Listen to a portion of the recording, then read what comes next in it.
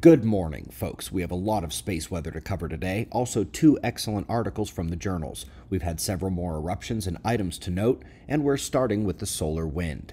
The purple and yellow lines, plasma speed and density, have variation together at the right side of the chart early this morning. That's the weak CME impact, and indeed, it was so weak it didn't even produce geomagnetic storm conditions, just a touch of instability in the field. On the GOES X-ray flux, you can see we had some bigger M-class flares, a double hump event, and an M8.6 just a bit ago that nearly hit X-class. The first of those was more relevant, and we'll watch it here. First in 131 angstroms to see the double burst of light from the flare, departing shots from the active region. In 171 angstroms, we can see not only the eruptions, but the aftermath in the local magnetic field arches as plasma repopulates the area, and the disruption tries to restabilize.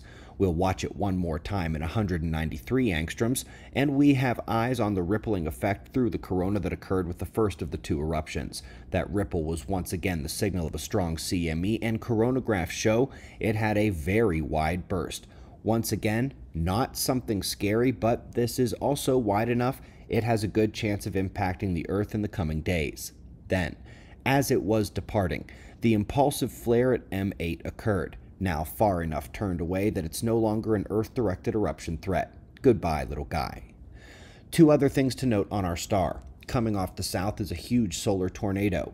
This isn't a space weather concern, but it is gorgeous to see. Little coronal cavity on the end of it as well, standing 8 or 9 Earths tall off the south polar crown. We also have a fairly impressive sunspot group entering center disk. This one is not only large, but it has beta, gamma, delta magnetic class, which usually means high flare potential. Beta means it has both positive and negative polarity aspects. Gamma means you can't separate those polarities with a single continuous line. Red negative is split. And delta means positive and negative are closely interacting, and that's usually the flare zone. But thus far it hasn't produced much of anything. However, that magnetism does require our eye today.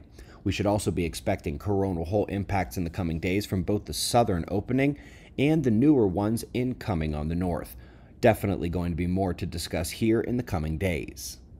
First up in the articles is another to add to the hundreds of papers on solar effect on the heart. Now, because I have to clarify this these days, yes, that thing some people got stuck in their arms appears to be correlated with an uptick in death from unknown sources, including heart issues, but there's more than one thing that affects the heart, and all of this data is from before 2013. What's excellent here is that both the high and low geomagnetic activity appears correlated with negative impacts on the cardiovascular system. We have seen that both high and low effect before. Learn more in Chapter 6 of Weatherman's Guide to the Sun. Much of the rest of the book and our other books discuss solar forcing of the climate and the ongoing geomagnetic changes on Earth, leading to the 12,000-year cycle disaster. This paper looks at reconciling the solar and geomagnetic influence on cosmic radionuclides, but the graphical tracking is something everyone should remember. On the right, on top, shows how the sun has been more active during the period of, quote, global warming than in a long time, much further back than this chart shows even. And on the bottom is the geomagnetic field strength, with the obvious drop occurring recently that is leading into the modern excursion, magnetic pole shift, etc. Rare to get a climate and disaster scenario reminder from the same paper. You can find Weatherman's Guide to the Sun, The Next End of the World, and the update to them both, the 2022 Observer Supplement, at the links found below the video in the description box, along with our hats, shirts, children's science books, and more. We greatly appreciate your support. We've got shots of our star to close. Subscribe, and we'll do this all again tomorrow.